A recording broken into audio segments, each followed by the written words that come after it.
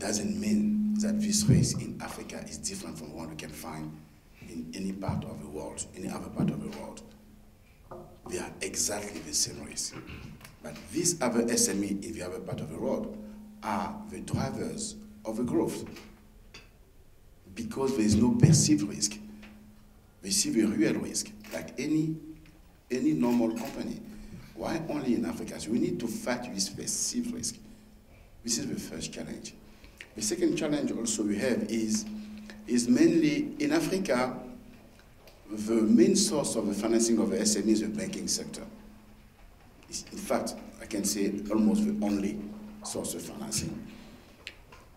We need to know how to convince this banking sector, as I said, to drain the resources that we have to the SME sector.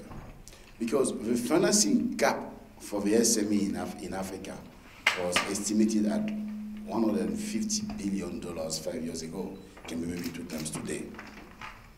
We cannot continue to see that finance by the normal public money we had. We need to make sure that we can add, complement, try to find some local resources, financial sector resources that exist in the continent to finance, to fill this gap. So if that's the reality, how do you convince them? If you look at the structure of the financing, let's be okay here. There is no issue of lack of financing in Africa. No, we have a lot of money. But this money is not going to the right sectors, that's what I say. Why? Because this money most of the time is short-term.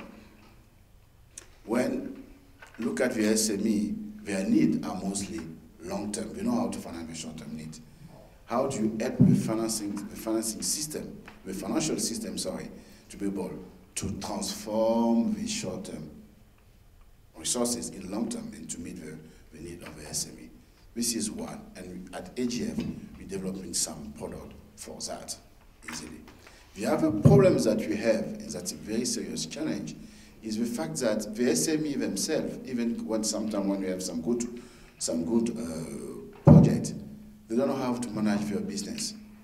It's family business. It's not, in terms of standard in the management, we are not top. So it doesn't give a comfort to the financial system to be able to finance them. We're helping them to get there. We help them to improve this management skills. And we can continue some other challenges like the issue of the quality of the collateral that exists, and also the mindset of our financial system. Don't look at just a short-term return, and look at the long-term return, and make sure that if today you don't help this SME to grow, you don't have any market tomorrow. I say somewhere, I think it was in India during the FTB conference, that the Coca-Cola of tomorrow is our SME of today. Our SME of today is our Coca-Cola of tomorrow, if we know how to finance them. So the challenge is to convince our partners to follow us taking this risk